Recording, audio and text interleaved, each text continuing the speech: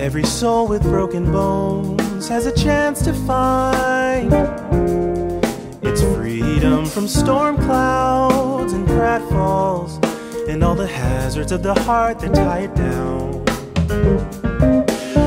But when the weight of it all holds, pressing in like a boulder, it gets harder to unwind.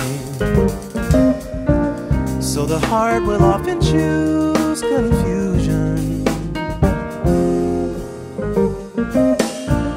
Now the task of mending falls on the captive soul.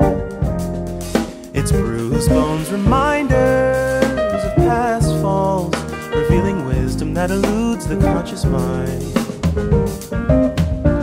And if the heart can release all of the weight that it holds, setting fire to the ropes,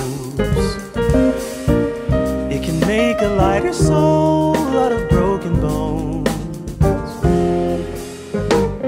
Soul and mind take part in an ancient native art, and beating from the start is the triumph of the heart. Along the winding road, stories yet untold, and pain will play its part in the triumph of the soul. Every soul with broken bones has a chance to find its freedom from storm clouds and pratfalls and all the hazards of the heart that tie it down. But when the weight of it all holds, pressing in like a boulder, it gets harder to unwind. So the heart will often choose confusion.